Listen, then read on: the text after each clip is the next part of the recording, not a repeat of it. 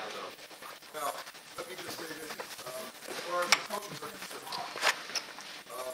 you should have two types of plans. You should have a long-range plan and a daily plan. Vy ako kauči by ste mali mať dva druhy plánov. Mali by ste mať dlhodobý plán tréningový a mali by ste mať krátkodobé plány. Okay. If you do not have this copy, of the practice plan, please raise your hands and we will get you some. Ak nemáte teraz pri sebe tie kópie toho tréningového plánu, prosím, dvihnite svoje ruky a my vám nejaké dáme. So everybody has the plan? Takže každý vás má ten plán. Was it in the packet? We need a copy. Nebol to v tom tvojom balíčku?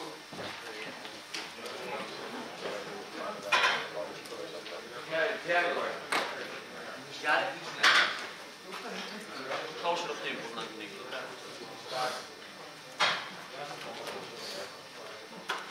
Okay, coaches, and this is very important. Make sure you have an idea Takže to je veľmi dôležité. Uistite sa, že máte what should be covered the first 3 or 4 weeks of your season. Ubezpečte sa, že máte predstavu o tom, čo všetko by ste mali absolvovať behom nejakých vašich prvých 3-4 týždňov pred sezónou. As I mentioned, and I don't have an example, but I will get a blank calendar. To, čo on to tu nemá, ale to, čo by, jak by to robil, zobral by si prázdny kalendárový list. And I will write in that calendar what I want covered on each specific day. A do toho kalendára by som napísal, čo chcem trénovať každý jeden deň. Now, if you remember, Friday night I talked about off-season development. Ak si pamätáte, v piatok večer som hovoril o mimosezónnom tréningovej príprave. If you have the opportunity, coaches, to cover much of this in the off-season, Ak máte možnosť množstvo z tohto už absolvovať počas tej mimosezónnej prípravy. now, but that doesn't mean when you start practice when do they start practice here, outdoors? Kedy začínam tu trénovať vonku? March? End of March. Beginning of April, depends on the weather. So, it's difficult. I'm sure you have a very short period of time before you start running. When do they start playing games? April weekend. Third weekend. So you have about 3, maybe 4 weeks. Yes. Okay. Je to veľmi ťažké tu na týchto podmienkách, keďže máte veľmi málo času pred tou samotnou súťažou, ak idete von na tie tréningy na ihrisku. Máte povedzme 3-4 týždne na to, aby sa pripravili na súťaž. Like I said Friday night, if you have the opportunity to cover a lot of this in the months of November or October, then do it. Ako som spomínal v piatok večer, povedáte si, že ak máte šancu mnohé z tohto absolvovať ešte behom tej zimnej prípravy, mimosezónnej prípravy, niekedy v októbri, novembri, ak je to pekné počasie ešte, tak máte šťastie, je to fajn. But of course, when you start practice on April 1st or the end of March, you have to review, of course. A tak či tak, keď začne trénovať koncom toho marca, apríla, musíte si tak všetko zopakovať. Coaches, always try to cover one defensive segment at each practice. Kauči, snažte sa trénovať počas každého jedného tréningu jednu obrannú činnosť. We assume, and you should assume the same thing, that hitting will take place at every practice. It has to. Prišli sme na to, aby sa doprežili takisto, že pálenie by malo byť zaradené asi do každého tréningu. Now we have different formats of hitting. We'll talk about the offensive part of baseball practice, but you can work in drills or you can work in a live group batting practice session. Videli ste rôzne tie tréningy pálenia, ktorých Pete rozprával. Môžete robiť normálne dlhú pálku, ako to my tu robíme, môžete to robiť treba v drillov v skupinách, proste dá sa to všelijakým spôsobom trénovať. Malo by tam byť trénovanie pálky. This is something I learned a long time ago and it works very well. Toto je, čo som naučil veľmi dávno a funguje to ale veľmi, veľmi dobre. Guys, it's very important, and I do this always with my high school players. Je to veľmi dobré, robím to vždy s mojimi hráčmi, ja trénujem po gymnáziu. Make a habit of having your practice plans written out and post your practice plans either on the dugout wall, the locker room, or both places. Majte napísaný svoj tréningový plán toho tréningu, ktorý idete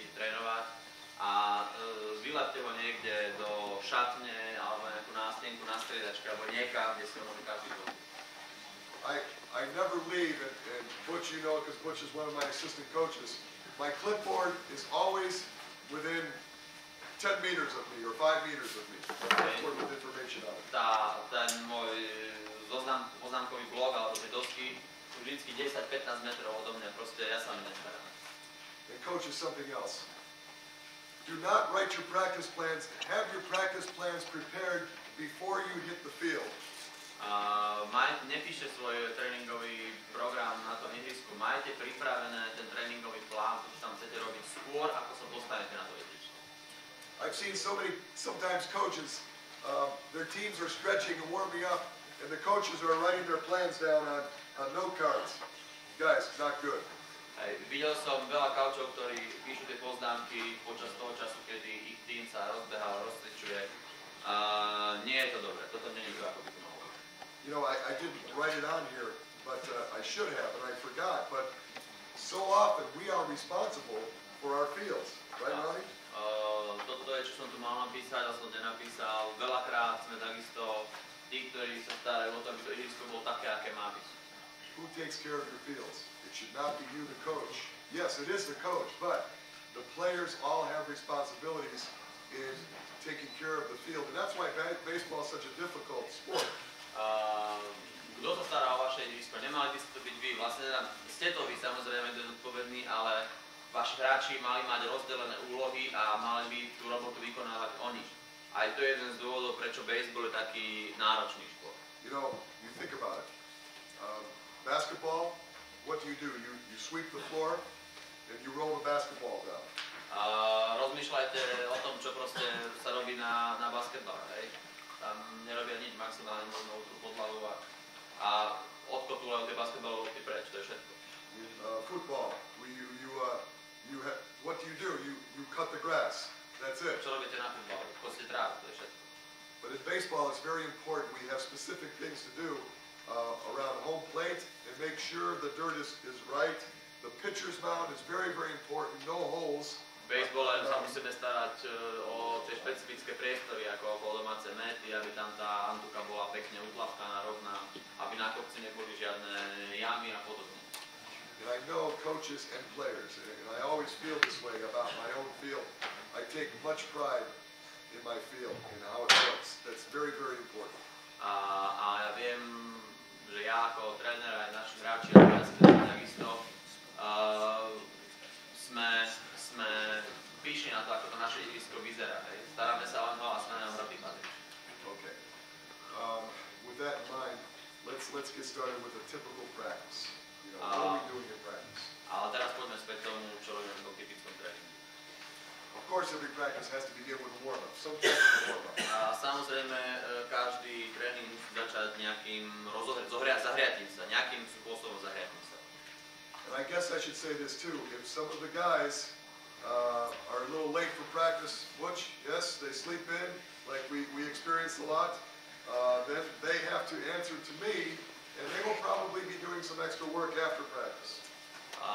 Čo týka tých hráčov, ktorí prídu neskôr na tréning a sa vždycky nájdú, tí sa najprv, ako sa s nimi porozprávam, a potom po ukončení tréningu dostanú nejakú proste extra robotu navyše. And coaches, I think, you know, we have to send a message to our players to make sure that they understand what our policies are.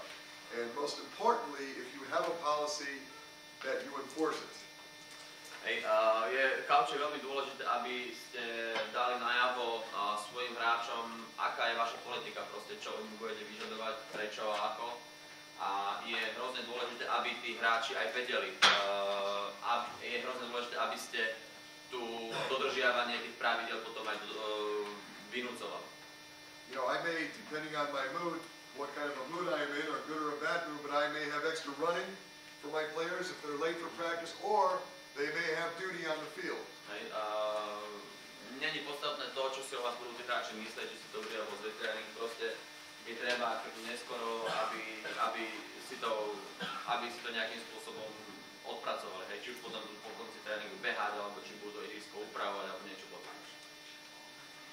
Okay, a little bit about the warm-up, and I know when I saw the Slovakian teams, the national teams. We played them the last few years, and I was impressed with their organization. Niečo o tom, ako sa zahrieva, hej. Videl som hrať slovenský národný tím a bol som mimo prekvapený tým, ako dobre to bolo organizované. Coaches, I think it's important, and I know I struggled with this with the national team with Croatia. I'm not with them all year long, but I think it's important that the coaches are nearby or a part of the warm-up, so they make sure that there is an actual warm-up going on. Kauči je veľmi dôležité to, aby keď sa bude robiť to rozohrievanie sa, rozcvičovanie sa, aby ste boli pri tom, aby ste boli niekde tesne pri tom alebo priamo v tom uprostred toho diania. Je dôležité, aby ste tam proste boli. Sometimes players like to do their own thing. They like to stretch on their own and so forth. Veľakrát hráči to robia sami podľa seba, proste robia tie veci, ktoré sa im páčia, ktoré oni zvyknú. But it's important that warm-up session does not turn into a bullshit session. Hej, ale dôležité, aby to rozcvičovanie bolo naozaj rozcvičovaním a neskôr do nejakej roviny, nejakého pokecania si. Now, after we stretch and we're ready to go, I may run them through some plyometrics. Potom ako sa rozcvičujeme, môžeme robiť nejaké také drily s tými plyometrické, také dynamické, neviem, s loptami, nejakými medicinálmi. And then after that we get into our throwing. And our throwing will include a progression of throwing, and by progression I mean we're doing specific things. We may do wrist flicks. Hej, potom, ako sme to spravili, ideme pracovať na svojom hádzaní. To, čo myslím pracovať na svojom hádzaní, je to, že robíme niektoré špecifické veci, ako napríklad hádzanie len tým predlaktím. Even with the older guys I will do this, not every day. Aj s tými staršími hráčmi to budem robiť, nie každý deň. But with the younger players I will do this every day. Wrist flicks, and then we have arm action. Ale s tými mladšími hráčmi budem robiť každý jeden deň. Najprv to zápestie, potom tá akcia ruky. And then I will get them into a stride, a landing position. Potom dám do tej pozície setu, hej, do bočného postavenia a hádžujem z toho. And we start with the ball in the glove. Začneme s loptou v rukavici. Then we separate. Potom to rozdelíme. And get into a good throwing position. Dostaneme sa do dobrej hádzacej pozície. With the elbow up, fingers to the sky. A s lakťom hore a prstami ku oblohe. And then release and just pivot. A potom hádžeme a len vytočíme. So we're not picking up, we're just feeling the hips turn and the release of the baseball. Nedvíhame tie nohy, proste len vytáčame tie boky tak, aby sme si precítili ten pocit, aké to je. Now, something I do with my younger players, Niečo, čo robím s mojimi mladšími hráčmi, and I did this with my high school guys, which are many of your age, 18, 17. Robím to so svojimi hráčmi z toho gymnázia, čo ste, mnohí z vás sú takí starí, 17-18 rokov. And I think Don may do the same thing. I do not let them talk. A Dan robí asi to isté. Nenechám ich rozprávať sa. Don, you do that at all? Same thing? Because, and we all know this, and I think we all agree, the coaches, this throwing session of 10 to 15 minutes is probably the most important part of your practice. Pretože nenechám ich rozprávať, pretože ja si to myslím, a myslím si to asi aj Dan, že toto je asi tá najdôležitejšia časť toho tréningu. Now, we are not professionals, we are not superstars. My nie sme profesionálni, my nie sme žiadne superhviezdy. I want my guys to focus, and I want them to think about what they're doing. Chcem, aby moji hráči boli koncentrovaní, aby mysleli na to, čo robia na tom tréningu. And it's very important that they focus during this time. Very important. Je dôležité, aby sa sústredili na to, čo robia práve v tomto prípade, v tomto čase. Okay. Now, after this ride throw here, then we will go to regular step and throw. Step, step, throw, and we work on target throwing basically. Potom, ako sme to robili z toho bočného postavenia bez tých nôh, ideme to robiť s tým krok a When they get their arms loose, ako náhle si rozcvičili tie ruky, I will extend them out 20 meters, 30 meters, postupne ich budem naťahovať na 20 metrov, 30 metrov, 40 metrov. But I also always want my players, coaches, this is very important, so they focus better, is to work on targets. Always give your partner a target to throw at. Je dobré, keď ten, čo chytá tú loptu, dáva tým hráčom nejaký cieľ. V tom prípade tí hráči sa viacej sústredia na to, je na to chytanie, je na to hádzanie. Je dobré, keď majú nejaký cieľ. Then when you get out to maybe 40 meters, 35, 40, 50 meters. Potom keď sa tam tých 40 metrov, 35, možno 50 metrov. Make sure your players are involving a step, what we call a crow hop. Ubezpečte sa o tom, že vaši hráči robia krok, ktorý my voláme ten throw. Yeah, the throw hop. Yeah. Step hop and throw. It's important that they learn, that they understand the importance of their legs and they feel the legs doing the work for them. Je dôležité, aby rozumeli tomu a aby cítili to, ako tie nohy pri tom pracujú. Aby dostali ten pocit. And usually after that, I will bring them close together and we will work maybe a quick hands drill.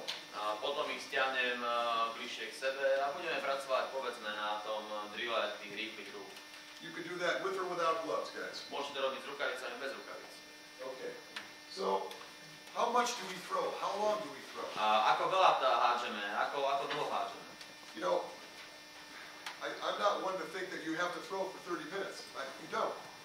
Nemyslím, že musíte hádzať pol hodinu, nemusíte. 10 to 15 minutes is probably sufficient. 10 až 15 minút by teoreticky mohlo stať. But what is important to remember is, when your guys are throwing now, not maybe the first 10 or 15 throws, but when they get warmed up, is to throw the ball hard. Hej, ale to, čo si musíte uvedomovať, je, že potom, jak háčete, nie tých prvých 10-15 hodov, ale ak si trošku rozhážete, treba, aby ste to naozaj hádzali na plno. Especially you coaches of younger players, the cadets, maybe even the juniors too, they have a tendency to throw too softly. Hej, mladí hráči, zrejme kadeti, ale možno aj juniori majú tendenciu hádzať príliš pomaly, len tak vlážne. You know, think of it like this. If you walk into a weight room and you're lifting weights and you're pretty strong, but ak idete povedzme do posilovne, idete dvíhať činky a ste fakt silní. Do you want to be working with, 15, 20 kilos? Budete cvičiť s 15-20 kilami. Now you're on a bench press and you're strong and you want to work with maybe, 50 kilos. A ste na lavičke a chcete proste tlačiť naozaj. The same thing with throwing. And I tell my kids, throw the ball. My young kids, I coach, my youngest boy will be 14, so they're 13 and 14 years old.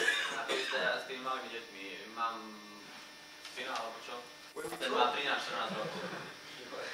when we throw, like a big joke. Yeah. Okay, I tell them, throw 50 miles an hour. Hej, ja vám poviem, háč tých 50 mil za hodinu.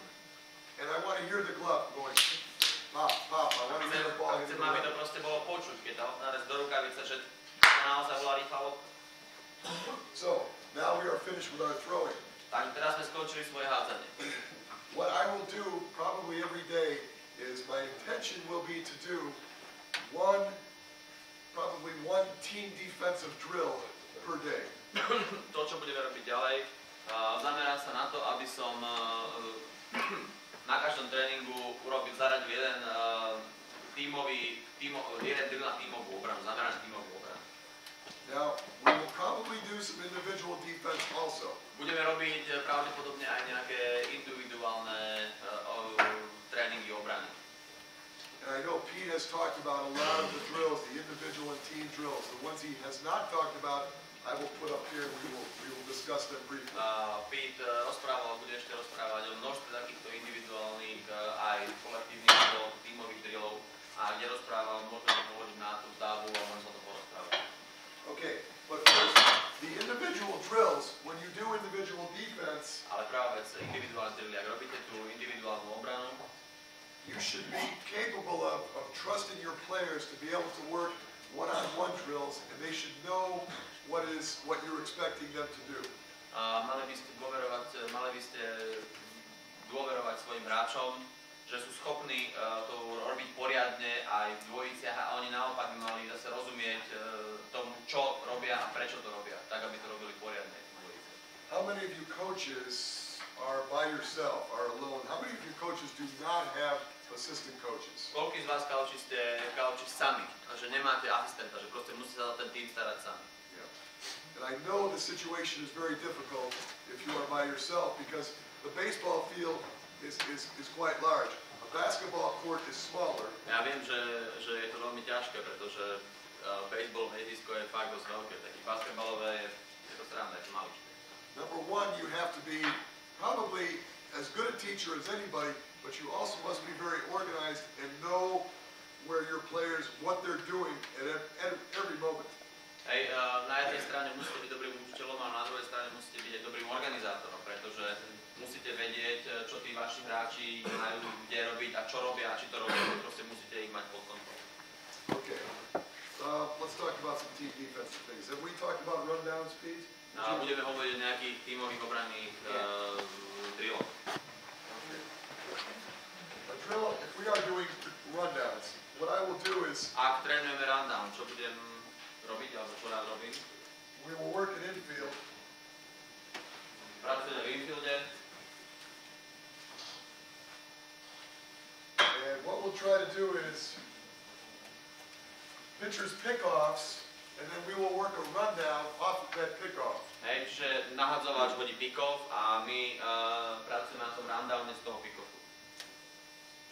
So, these are some options that you can think about here. To sú nejaké možnosti, o ktorých môžete rozmýšľať. Put your pitchers in foul territory.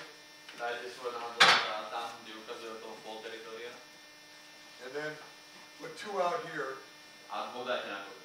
Alebo teda niekde tam, kde na kopec. Probably on the bottom of the hill. A pravdepodobne na petu kopca. Or they can work, one of them can work on the mound, that's fine. Alebo jeden z nich proste môže byť kľudne na mety, to sa dá. Your first baseman, your second baseman, your shortstop. And that's okay, that's all you need for this drill. And then your runners. Toto je to, čo potrebujete na ten drill. A samozrejme behcov. Okay, now, well, we better work at third baseman here too. Tak potrebujeme ešte tretieho behca. Now, here we're running a pickoff at this station here. Hej, pracujeme na pick-offe toho nahadzovača na jedničku a toho druhého na dvojku. And at this station here. And what we're doing is we're working our rundowns, two different particular rundowns at one time. So to znamená, že pracujeme na dvoch rozdielnych rundownoch naraz. So we have a rundown here. Takže máme jeden rundown tu. And we have a rundown here. Máme jeden rundown tam. That way I utilize more players at one time. A používam viacej hráčov naraz. Okay. I always like now. Who's doing the running? A teraz kto bude behať? Sorry. Kaučík, nie. Sorry, outfielders. You guys are doing the running. Pardon, outfielderi, máte smolu, proste vy budete behať. Now, I may tell my pitchers, listen, guys, because I have my pitchers run. Everybody runs every day. A môžem povedať svojim nahadzovačom, pretože nahadzovači behajú, ale v podstate každý behá, každý deň. Usually Coach Freeman, I know in high school, usually our pitchers are also position players, is that correct? Takže na úrovni tých gymnázií obyčajne nahadzovači sú aj hráčmi niekde inde v obrane. But pitchers can never run enough. Ale nahadzovači nech budú akokoľvek veľa behať, nikdy nebudú behať dosť. They may bitch and moan, Don, but you know what? They're going to be doing the running here too. Takže kľudne môžu hádzať pick-offy z toho kopca, ale kľudne môžu behať aj tam okolo tých bežcov. Make sure you have helmets on your runners. A ubezpečte sa o tom, že vaši bežci majú helmy na sebe. Okay. Any questions on rundowns? I'm not going to talk about the rundown. Nejaké otázky o rundownoch, nejakom drillu, nebudeme sa baviť o rundowne ako takom samotnom. Okay, now,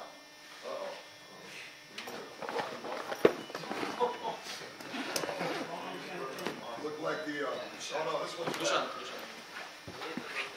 Roki bar out here last night. Dobre, už to vidím. Now the phone's going. That's the gendarmes. They say that in Austria? Gendarmes? I've seen your artistic skills. It's pretty scary. You don't want to see Pete. Anything on a chalkboard or involving art. Okay.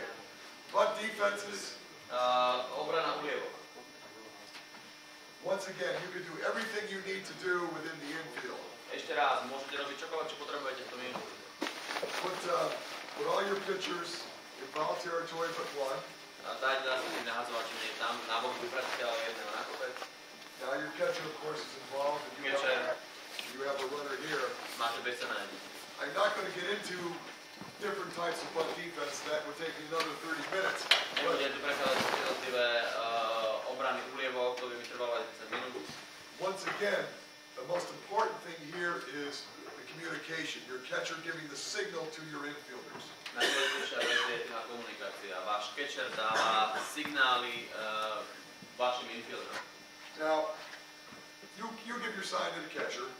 Môžete dať signál na catcher. From the dugout. Dugout. And the catcher has to establish time out. Okay. And then he gives his physical signs. Takže takto, vy ten signál môžete dať svojmu catcherovi z dugoutu, hej, a ten catcher sa postaví, zoberie timeout a dá ten signál svojim ostatným hráčom z celému polu.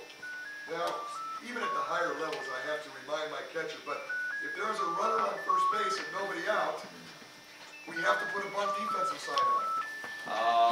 Veľmi často aj na vyššej úrovni to musím svojim hráčom pripomínať, ale keď máme bezca na prvej mete, nič žiadny out, proste je to automatické, ideme brániť úrovky. Okay. Now, obviously, with 1 out or 2 outs, we don't assume they're bunting, but we will assume they are going to bunt with no outs.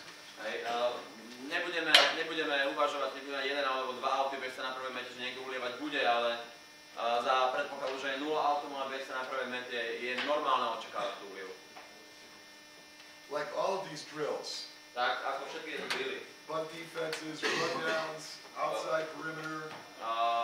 Ulievky, rundowny. Try to keep your drills maybe 15-20 minutes.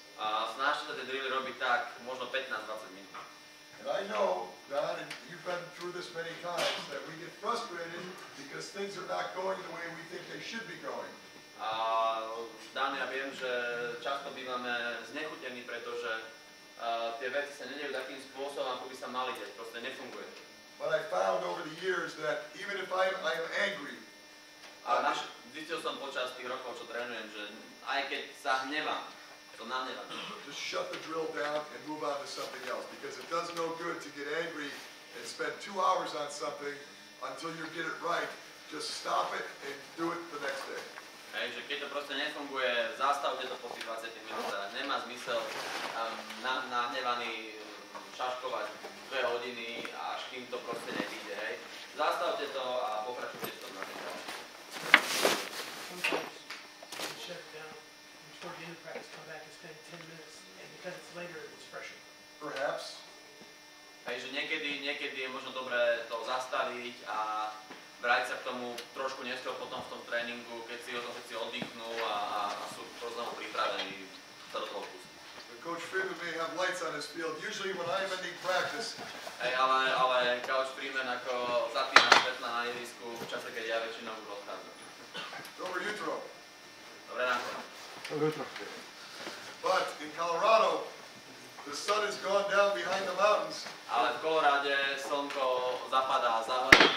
And I am still throwing batting practice, but now with yellow dimple balls. Ale potom, ja ešte stále nahadzujem na ten balkánsky tréning, ale potom už s tými žltými lokami do mašiny. Now something that is probably not covered as much as it should be. We will do this a few times at the beginning of the season, and I expect my players to know what we're talking about. And I'm talking about the extra base hit. Toto urobíme párkrát na začiatku sezóny a dúfam, že si to tí moji hráči budú rozumieť. Potom k tomu nejak extrémne nevenujeme. Je to to, čomu my hovoríme viac metové odpaly. And what I will do is I will put a runner on first base. To, čo by som spravil, dám besa na prvú metu. Or I will have no runners on. Alebo nebudem mať žiadnych bežcov. And of course my fielders. A samozrejme moji poliari. Second base, first base, and catcher. Okay, and I will stand near the mound, somewhere around here with my fungo bat. Hej, budem stáť niekde pri tom kopci, niekto so mnou s mojím fangom. And the play I'm talking about now is the outside perimeter.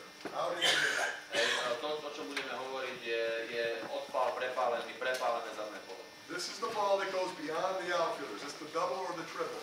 Je to lopta, ktorá preletí poza hlavy outfielderom, je to minimálne 2-metrový, možno 3-metrový odpál. Hit. These two players here are very important. They're very critical. They are the initial cutoff men. Títo dvaja hráči tu nás sú veľmi dôležití, sú to tí dvaja cutoff meni.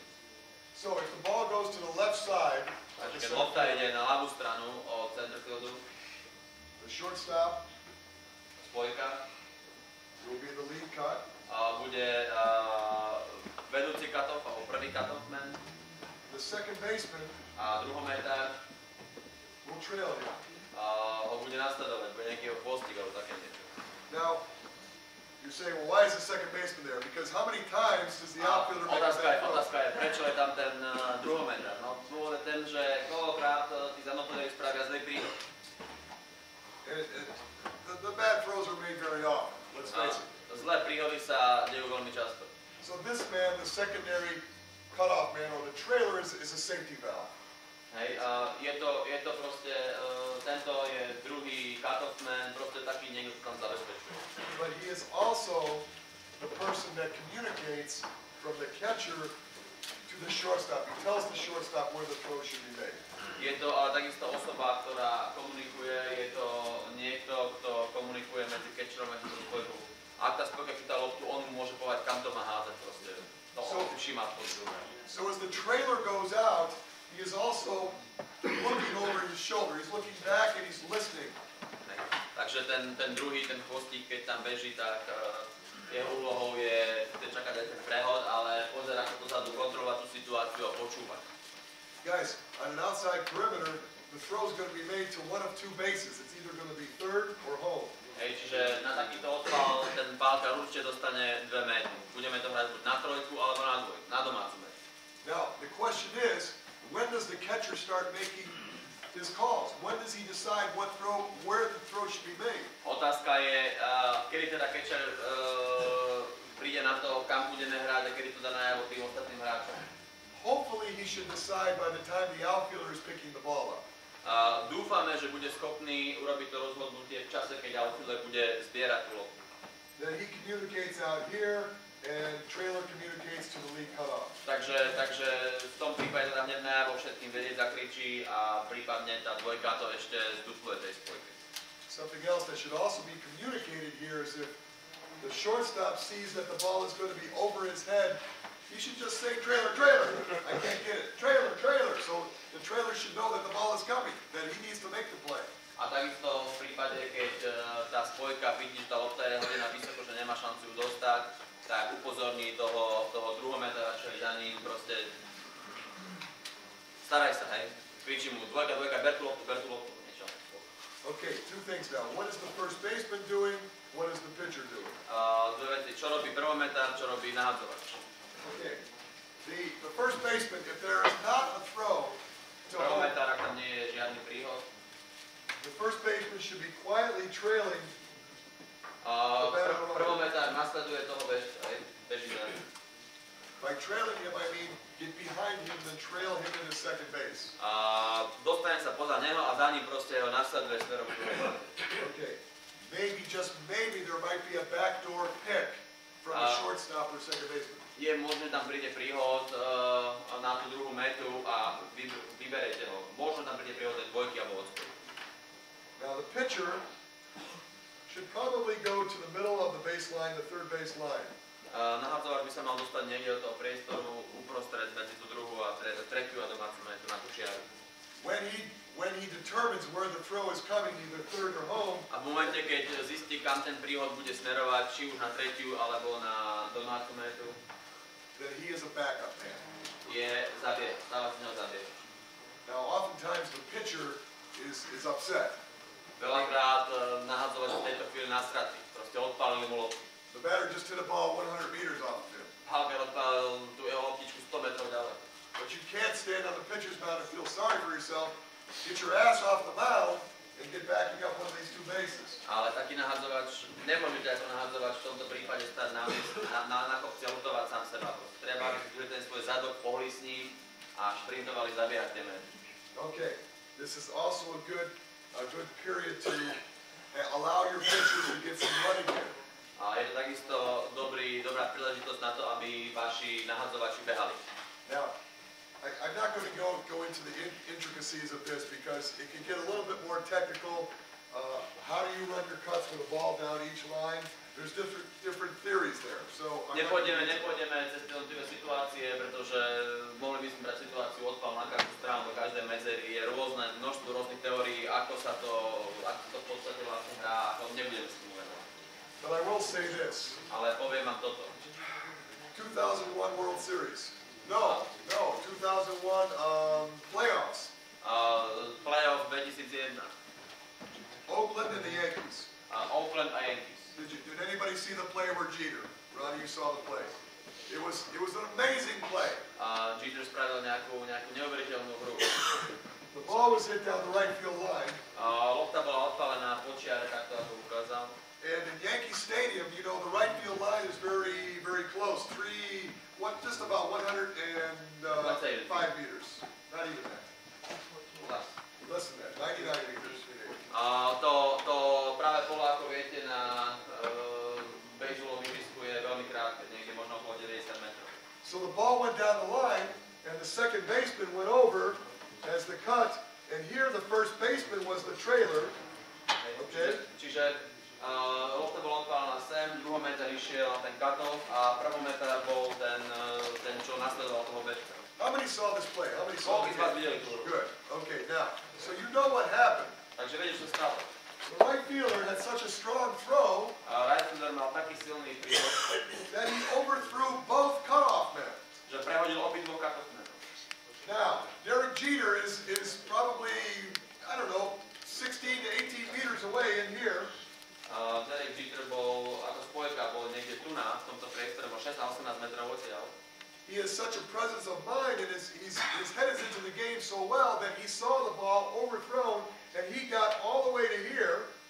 Ale je tak sa sústredil na ten zápas a tak predvídal to, čo sa stane a bol pripravený na to tak fantasticky, že ako náhle videl, že tá lopta jednoducho preletí ponad obidvoch cut-off-menov, vyšprintoval a utekal tam, kam ukázal. Now, we don't practice this because we always assume that our outfielder is going to hit one of the two cutoff men.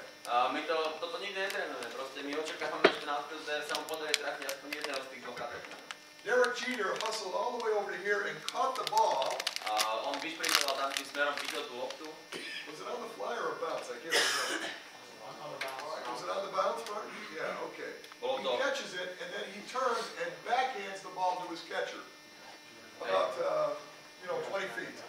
Chytil tú loptu odrazanú od zeme a hodil ju backhandom catcherovi. Kúsok, možno 6 metrov. Jorge Posada catches the ball and tags out Jason Giambi. A catcher chytil tú loptu a tečoval bežca, ktorý bol na metách, keď ten bol opálený a tečoval ho a vyautoval. If Jeter does not make that play, there's probably a good chance that they don't get into the World Series. Ak by Jeter nespravil, tak spočítat nestrelal tú hru, tak je veľká šanca, že sa nedostanú. Is that 2000 or 2001? Bol to 2000 alebo 2001? The Diamondbacks beat them anyway, right? Yeah. Right, exactly. But my point is this: Derek Jeter, just unbelievable hustle on that play.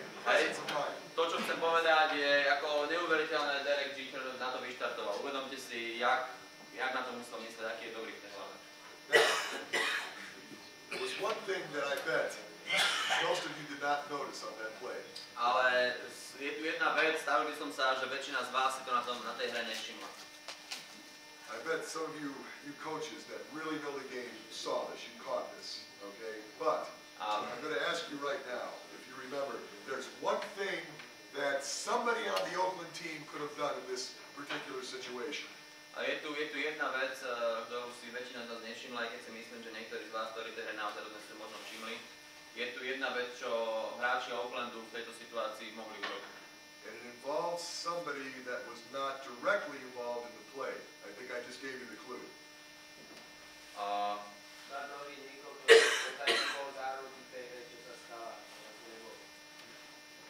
I told you that Jason Giambi was tagged out. Povedal som bol, že ten, čo stával na domácu metu, bol vyautovaný tečovaný. By the catcher. Jason Giambi would probably have been safe if he had slid at home. But he went in standing up. Hej. Now, what am I getting? Where am I going with this? What am I getting to, Casey? Ten, čo išiel na domácu metu, bol outovaný len preto, lebo nesledoval. Keby sledoval, zrejme by ten out nestihli spraviť. Ale čo sa mohlo stať? Kto mohol tomuto pomôcť? Probably the only responsibility you have as an on-deck hitter, if there is a play at the plate, you must communicate to your runner coming home. Kto tomu mohol pomôcť? Mohol tomu pomôcť ten pálkár, ktorý bol ďalší, ktorý sa tam rozkričoval, pretože jedinou úlohou, ktorú má, okrem toho, ako pripraviť sa na pálku, je to, že ukazuje bežce na domácu metu, že má slajdovať, alebo že môže ísť hore. Now, there were TV analysts, newspaper articles written about this play, but I never heard, even Dave Campbell on ESPN, even Soup didn't talk about this, I don't think. Hej, bolo veľa analýz tejto situácie, či už v televízii, alebo v novinách, rozoberali to zo všetkých strán, ale nikde som nepočul. But I never heard or saw anybody talking about what the on-deck hitter did not do, and that's telling that runner to get down, get down. Ale nikdy som nepočul, že by niekto z nich si všimol a venoval pozornosť tomu, že ten ďalší pálkar, ktorý sa pripravoval na pálku, mohol tejto hre pomôcť a mohol mu signalizovať, aby šiel dolu. If that on-deck hitter had helped that runner, Jason Giambi, and tell him to slide in that situation. Ak by ten pálkar pomohol, kričal mu, signalizoval mu slajduj, asi by to bol safe. Okay, so a little bit extra there, but these little things, if you watch the game of baseball, there's so many little things that you can pick up that will make you a better baseball player. Tieto malé veci, to sú také malé veci, ktoré keď sledujete ten zápas poriadne, si môžete všimnúť a vďaka tomu sa stanete lepšími hráčmi. All right. We talked about first and third situations yesterday. Hovorili sme včera o situácii prvá, tretia meta obsadená. This is another team defensive thing that you probably need to work on early in the season and review from time to time. Toto je zase jedna z vecí, na ktorých musíte zrejme na začiatku sezóny pracovať a čo si potom ešte ďalej pripomínať. As you see the list here, I would probably do one of these things every day during the preseason. Keď vidíte tu na to, čo mám napísané, jedna z tých vecí budeme urobiť vždy, každý deň. Niektorú z týchto vecí budeme robiť každý deň. Now, as I understand your preseason, it's about 3 or 4 weeks. A pretože rozumiem, že vaša predsezónna príprava trvá tak približne 3-4 týždne. During the month of March, I guess, when you start playing. Then when you start playing, do you practice every day or just a few days a week? Jak to vyzerá, keď začnete hrať? Trénujete každý deň alebo trénujete povedzme 2 dní v týždni? See, when we are involved in our season in America, high school and college seasons, we are going 6 days a week. Takže keď nám začína sezóna v Amerike, tak my trénujeme, respektíve sme na ihrisku 6 dní do týždňa. 5 minimálne. Most of the states do not allow us to practice with our players on Sundays. Väčšina štátov nám nedovolí pracovať s našimi hráčmi v nedeľu. But I also know that most of us, and I know how Don is, and Don knows how I am, if they allowed us to work with our players 7 days a week, we would. Ale ja viem, aký je Dan, aký som ja. Ak by nám dovolili s nimi trénovať 7 dní do týždňa, my by sme to určite robili. Sometimes our wives forget our identity. Niekedy naše ženy zabúdajú na nás, čo sme, na to nepotrebujeme. Okay, now, 2 very important points, and I'm going to have Pete come up here. Right here on the bottom. When doing individual position work. Dve dôležité veci, ktoré ešte prejdeme. Keď pracujete individuálnych, na tých činnostiach jednotlivcov. If you are the only coach. Ak ste jediný tréner. You have to make sure that you have some good veteran players that you can trust to run the other individual drills. Treba, aby ste mali nejakých hráčov, ktorým môžete dôverovať, že tie ostatné skupiny, ktoré budú pracovať na tých individuálnych činnostiach, že to tam bude fungovať. Coaches, you have to trust them, but you also have to be very precise with them and tell them exactly what drills you want them to do. Kauči, musíte im dôverovať, ale na druhej strane musíte byť veľmi presní a musíte im vysvetliť presne, čo od nich vlastne chcete, aby robili, aby to boli vôbec schopní robiť. So, for instance, if I'm by myself, and I am a lot with my younger guys. Takže napríklad, ak budem na ihrisku sám a budem tam s tými svojimi mladšími hráčmi. I personally will go out and I will supervise the catcher workouts, the pitcher workouts, and the infielder workouts. Čiže budem tam a budem dozerať na to, ako catcheri pracujú, ako nahádzovači pracujú, ako infield pracuje. The catchers will have their gear on and they will be working on individual drills on the grass. Catcheri budú tu nás stáť a budú pracovať na svojich individuálnych činnostiach, nie tam na tej tráve. The pitchers may be working what we call PFPs and bunts. A catcheri budú robiť to, čo my voláme PFP a ulievky. And they could also be working on their first base coverage, which is what we call bananas. A budú pracovať na tom behu na prvú metu, čo voláme banánový nábeh. Čo to je? Nahádzovací tréning nahádzovačov obrany. And the infielders can be working on numerous things like double play pivots. A infielderi môžu pracovať na množstve, na spúste tých činností, ktoré dáme napríklad na tom šľapaní mety, and feeds. na príhodoch. Okay, so you're there and you're all within maybe 20 meters of your players, so you can supervise what is going on there. A stále sa môžete pohybovať niekde okolo tých 20 metrov od tých svojich hráčov a teda stále ich môžete nejakým spôsobom dozerať na ne. And what I would usually do is trust one of my veteran players to work with the a good outfitter to work with the other outfitters, and they're working on their drills, the sun drills, the in-between drills. A to, čo väčšinou robím, dám dôveru nejakému svojmu staršiemu skúsenému outfielderovi, ktorý ide s tými outfielderami a oni pracujú potom tam sami niekde v tom zadnom poli. Guys, I was an outfielder. Chlapci, ja som býval outfielder. And I never ever neglect my outfield. I always understand the importance of playing the outfield. A nikdy nepodceňujem svojich outfielderov. Rozumiem tomu, prečo je dôležité s nimi pracovať poriadne s tými outfieldermi. A prečo outfield je dôležité. Okay, now we've just gone through practice, and I'm probably about 60 minutes to 80 minutes into the practice right now. And now we decide what type of offensive stations or what type of offense we're going to get that day. Hej, čiže prešli sme tréningom, ktorý sme na fronte trénovali povedzme tých 60 až 70 minút defenzívne činnosti. A teraz si povedzme o tom, aké ofenzívne činnosti budeme trénovať. Wow. That if they were this big, my career might have lasted longer. Jesus Christ. What about Tiger? I don't know, some of those Croats have big hands, they can handle that ball, right? Ollie, can you throw up two seamer with that? The next section we're going to talk about batting practice. A v ďalšej časti budeme rozprávať o tréningu palky. And we recommend if the players are having trouble with batting practice. A chcem vám odporúčiť, že v prípade, ak nejakí vaši hráči majú problémy s trénovaním palky, Bring this ball out. priniesie ju do loptu. Okay? No laughs, please. Good hands. What's that? No laughs. Got one or two. Okay. The batting practice has to be taken very seriously. A palkársky tréning, tú časť, kde trénujeme palku, treba brať veľmi vážne. Whether you do it before a game. Here you go. Here you go. Páni, loptu dajte sa. Thank you. Whether you do it before a game Takisto, keď to robíte pred zápasom, or during your practice. alebo počas svojho tréningu. Now, before a game, when you take batting practice, Pred zápasom, keď robíte tréning palky, good teams will take a look at your swing in batting practice.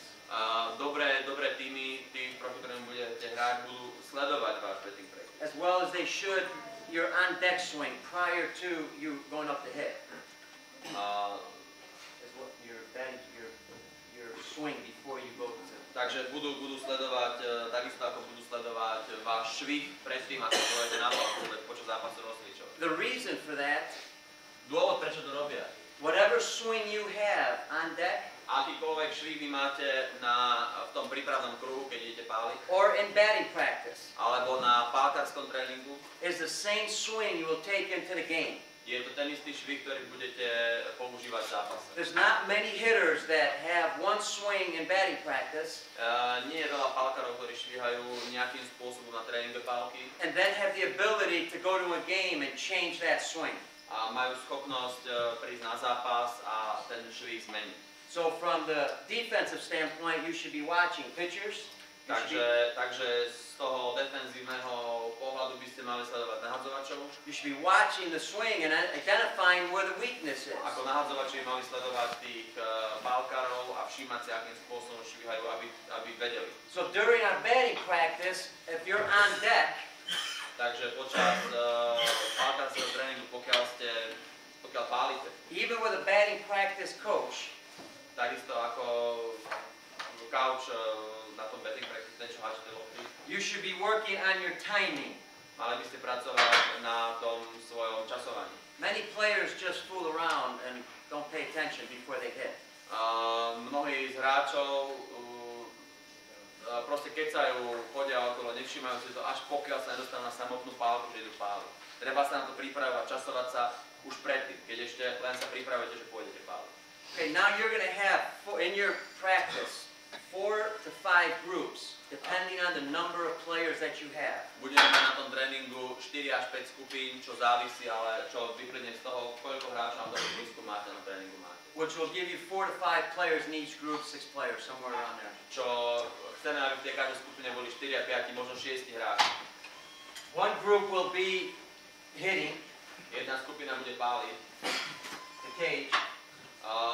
V tom takomto polovičnom otvorenom tuneli, také klietke. One group will be in the infield. Jedna skupina bude v infielde. If they're outfielders in that particular group, you put them in the outfield. Ak sú tam nejakí outfielderi v tej skupine, tak ich postavíte do outfieldu. But they have a responsibility. Ale oni majú takisto nejakú úlohu. You hate to see outfielders that go after a baseball, after it drops, and they walk to go get the ball to throw it in. A nenávidíte outfielderov, keď sa tam budú prechádzať a budú tie lopty iba chôdzou chodiť zbierať. If you're fortunate, you have a screen here. Ak ste na tom dobre, viete ako, tak máte tam ten štít nejaký With a bucket here. s kýblom tam. You'll have a batting cage here. Máte tu na tú otvorenú klietku. Your outfielders, they have to react to the hit. Vaši outfielderi majú reagovať na odpal. Wherever they're playing, Kdekoľvek hrajú, they anticipate where the pitch is. Musia očakávať, kam je nahodené.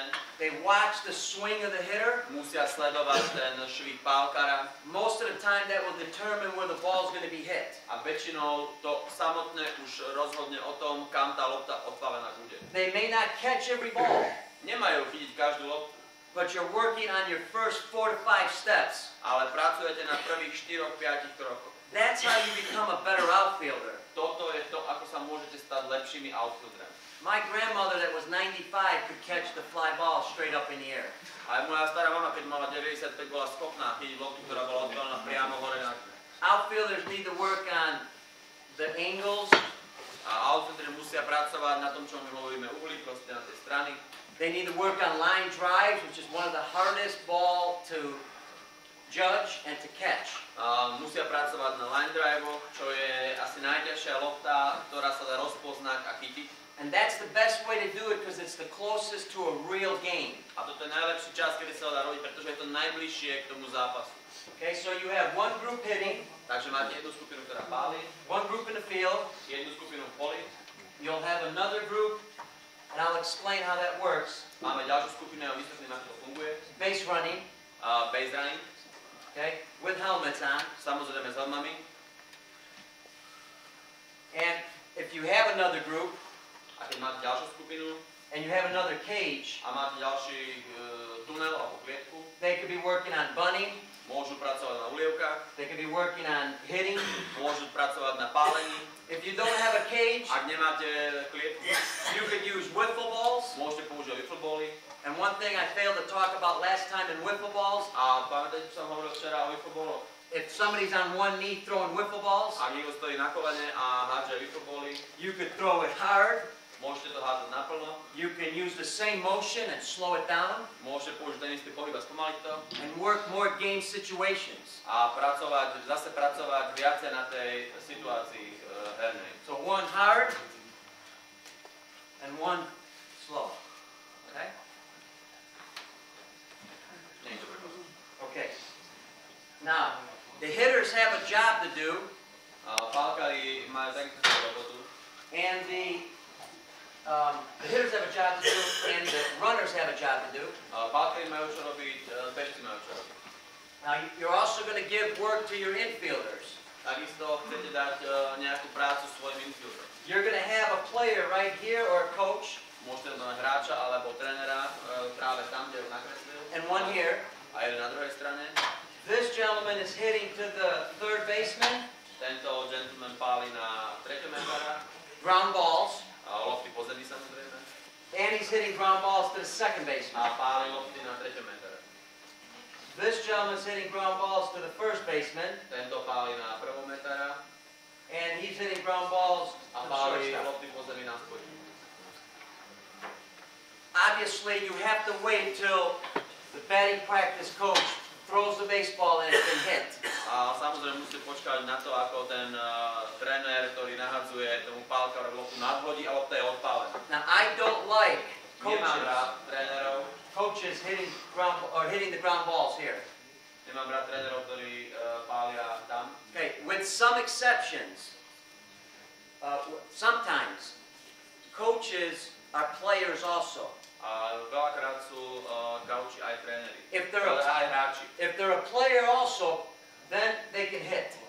Ak sú aj hráči, tak môžu páliť. If they're a coach, Ak sú to kauči, I don't let them hit.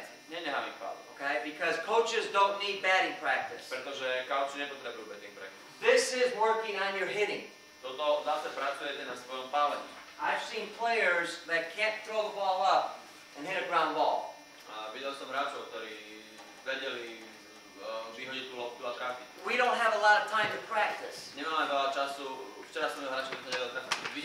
Nemáme veľa času do trénovať. So we have our guys do a couple things. Takže necháme svojich hráčov robiť niektoré veci. One will stand there, toss it, and hit a ground ball. Hej, vyhodia tú loptičku a pália lopty po zemi. And to get a little bit of rhythm, because as I talked about before, not many players have rhythm.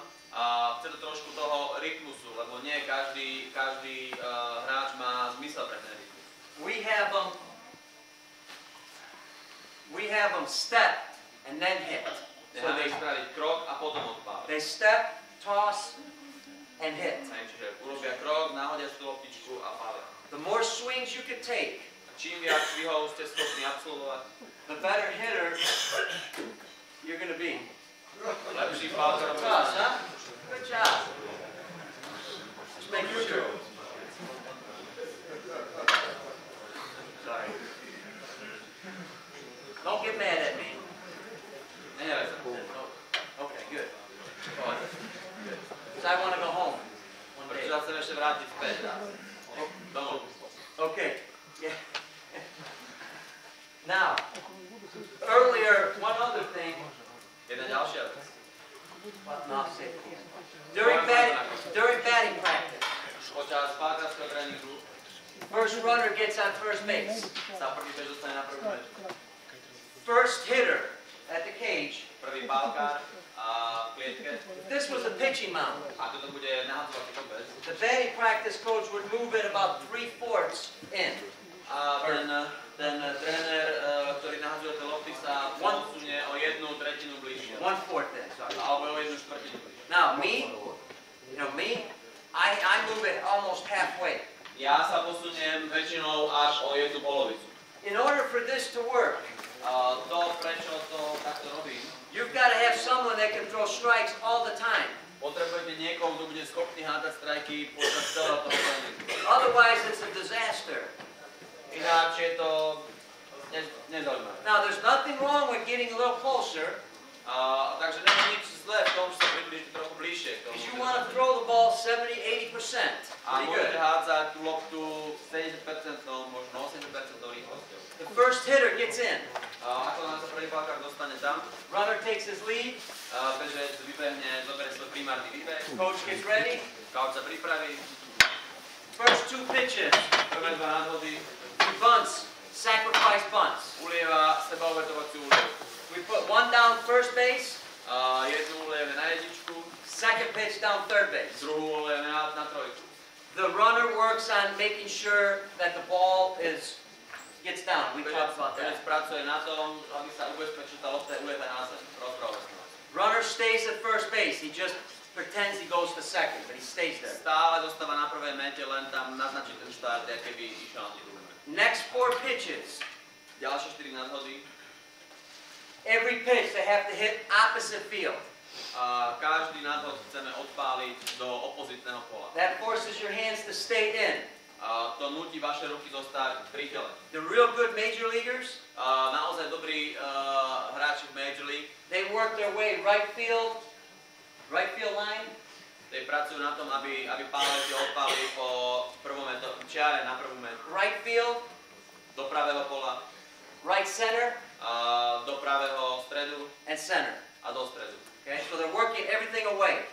Pracujú na tom, aby to všetko išlo od nich preč. So we don't want them pulling the pitch. Nechceme, aby to zaťahovali. Okay? Yes. I need to ask one question. That's okay. What about the left hand? Left-handers going the other way also. Yes, good question. Roman sa pýtal, čo ľaváci. Ľaváci majú presne to isté, presne na opačnú stranu. Same thing. He's going left field line Čiže idú do ľavého pola and working his way. a pracujú na tom, aby to zase išlo od nich preč, od tela preč. Hitters have to learn. The reason we do that, A páľkári sa musia naučiť dôvod, prečo to robíme. they have to trust Musia veriť, to let the ball get deeper in the zone že si môžu pustiť tú loptu hlbšie k sebe do strike zone and hit the ball the other way. a odpáliť tú loptu preč. The hitters we have, even at the professional level, they have a hard time hitting the ball the other way.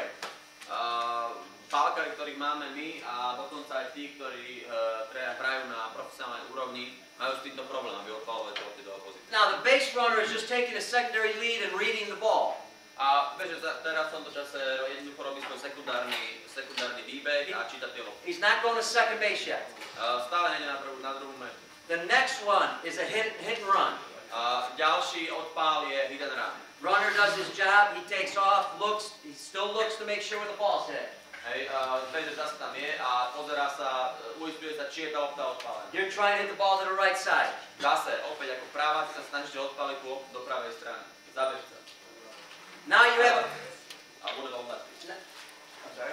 When the left-handed hitters, they also try to pull the ball behind the runner. Yeah, we try to move the ball here. All the time, behind the runner. Čiže takisto je práva, a takisto je práva, snažíme sa odpáliť tú loptu pozad, hej. Okay, now, runners on second base. Na druhej mete Now you're trying to get the